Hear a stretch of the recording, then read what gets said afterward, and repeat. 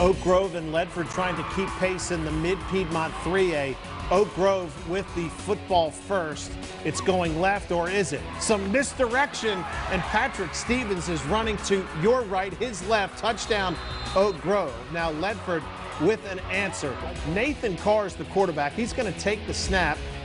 He's going to find a little seam, and he's going to turn on the Jets. The quarterback, he's going 68 yards for the touchdown. And yeah, his classmates absolutely love Nathan. Yeah, going crazy. Ledford's next possession, Carr is going to take the handoff, or take the snap. The handoff goes to Alex Sanford. Two nifty moves, and he's gone for the touchdown.